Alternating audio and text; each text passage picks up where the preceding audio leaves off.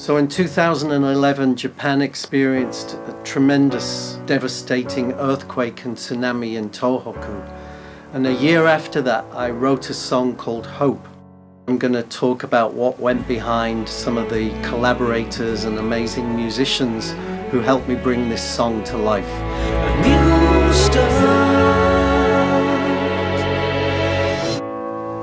So the song starts with this beautiful acoustic piano, which we got Tetsuya Komuro to play.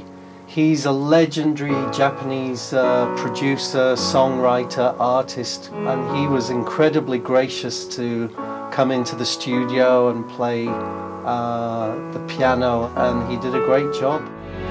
Right now, I send you my love. Lead vocal by Julian Lennon. Strength from the heart will make a new life. He's doubled here. There's two of him. He's doubled himself. Michael Thompson.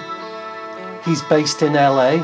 I actually was in LA to record this with John Jones, who produced the song with me. So here's where the orchestra comes in, the low cellos, flutes, strings.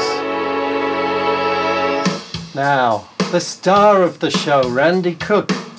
So Randy is an amazing drummer I love working with in LA.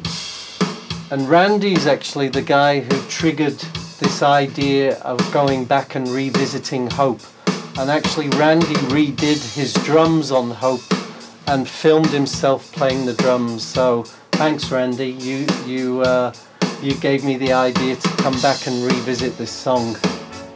So we went up to Tohoku and met with some of the orphans from the tsunami who were part of a charity called Beyond Tomorrow. I convinced them all to join in and sing the chorus. I mean, some of them weren't the best singers, but it didn't matter, you know, when it's all blended in together, it sounds wonderful.